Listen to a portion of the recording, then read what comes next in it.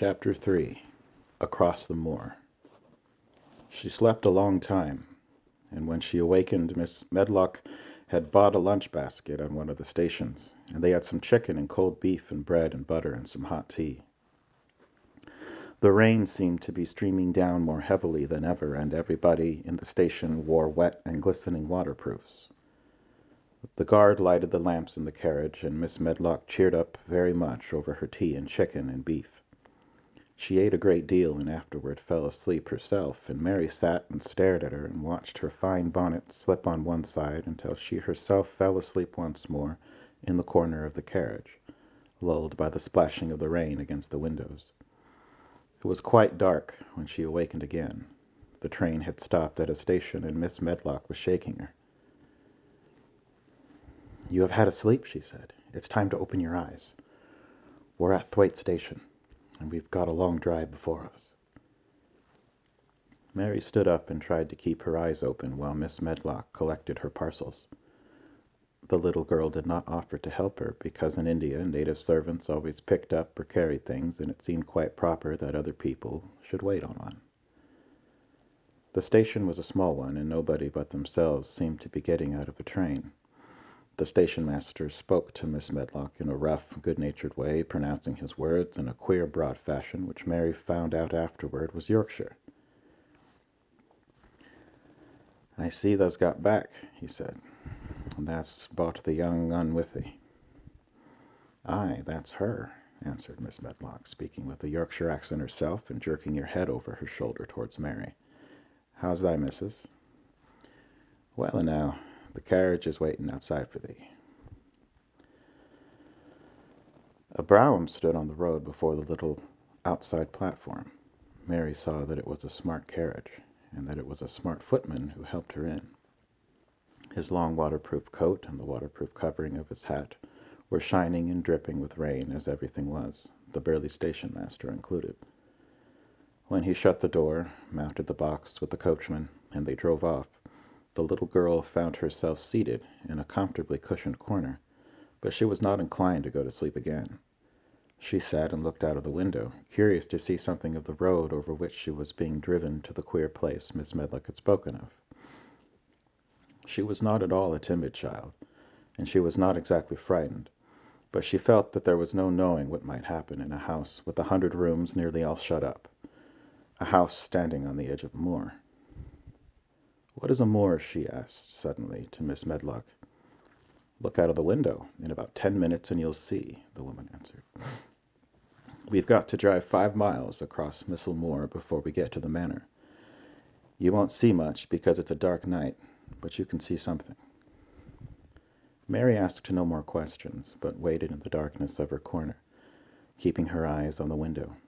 The carriage lamps cast rays of light a little distance ahead of them, and she caught glimpses of the things they passed.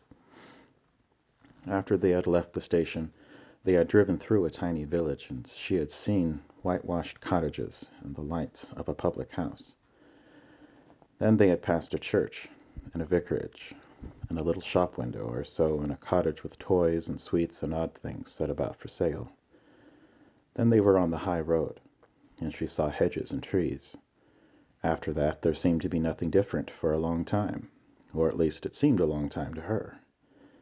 At last the horses began to go more slowly, as if they were climbing uphill, and presently there seemed to be no more hedges and no more trees. She could see nothing, in fact, but a dense darkness on either side. She leaned forward and pressed her face against the window, just as the carriage gave a big jolt. We're on the moor now, sure enough," said Miss Medlock. The carriage lamps shed a yellow light on a rough-looking road which seemed to be cut through bushes and low-growing things, which ended in the great expanse of dark apparently spread out before and around them. A wind was rising, and making a singular, wild, low, rushing sound. It's not the sea, is it?" said Mary, looking around at her companion. "No, not it," answered Miss Medlock. "Nor is it fields nor mountains. It's just miles and miles of wild land that nothing grows on but heather and gorse and broom, and nothing lives on but wild ponies and sheep." "I feel as if it might be the sea, if there were water on it," said Mary. "It sounds like the sea just now." That's the wind blowing through the bushes, Miss Medlock said. It's a wild, dreary enough place to my mind, though there's plenty that likes it, particularly when the heather's in bloom. On and on they drove through the darkness, and though the rain stopped, the wind rushed by and whistled and made strange sounds. The road went up and down, and several times the carriage passed over a little bridge beneath which water rushed very fast with a great deal of noise.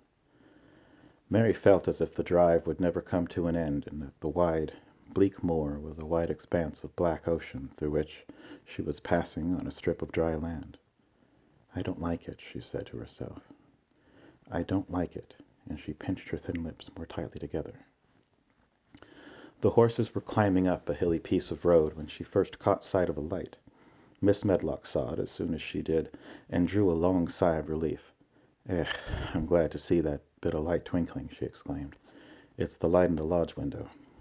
We shall get a good cup of tea after a bit, at all events." It was after a bit, as she said, for when the carriage passed through the park gates there was still 2 miles of avenue to drive through, and the trees, which nearly met overhead, made it seem as if they were driving through a long dark vault. They drove out of the vault into a clear space and stopped before an immensely long but low-built house, which seemed to ramble round a stone court. At first Mary thought that there were no lights. She saw none in the windows. But as she got out of the carriage, she saw that one room in a corner upstairs showed a dull glow. The entrance door was a huge one made of massive, curiously shaped panels of oak, studded with big iron nails and bound with great iron bars. It opened into an enormous hall, which was so dimly lighted that the faces and the portraits on the walls and the figures and the suits of armor made Mary feel that she did not want to look at them. As she stood on the stone floor, she looked a very small, odd little black figure, and she felt as small and lost and odd as she looked. A neat, thin old man stood near the manservant, who opened the door for them. "You are to take her to her room," he said in a husky voice. "He doesn't want to see her. He's going to London in the morning." "Very well, Mr. Pitcher," Miss Medlock answered. "So long as I know what's expected of me, I can manage." "What's expected of you, Miss Medlock," Mr. Pitcher said, "is that you make sure that he's not disturbed, and that he doesn't see what he doesn't want to see."